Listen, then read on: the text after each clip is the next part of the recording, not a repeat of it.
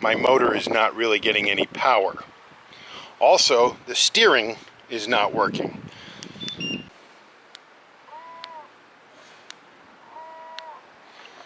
can hear this. Oh, actually, I just stepped on the cable and cycled through everything. I believe maybe some kind of a connection problem, or the cable may be part of the problem.